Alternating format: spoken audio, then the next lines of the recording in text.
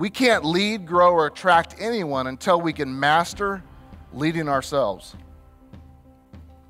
Leading ourselves means that we put a constant effort into showing up, delivering on our promises, executing. Leading yourself means that you take action. You don't complicate things. Leading yourself means you don't live a life of emergencies. Leaders focus on the things they can control. Leaders understand that nobody's an amazing leader of marginal people. Leaders know it's first who, then what.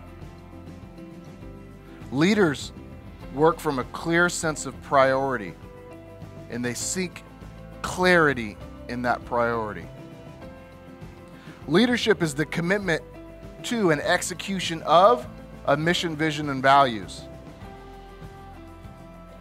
Leaders commit to always delivering value.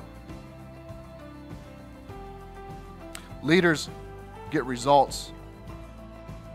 Leaders balance love and results, meaning they constantly look to be around people that they could love and care about and that get results.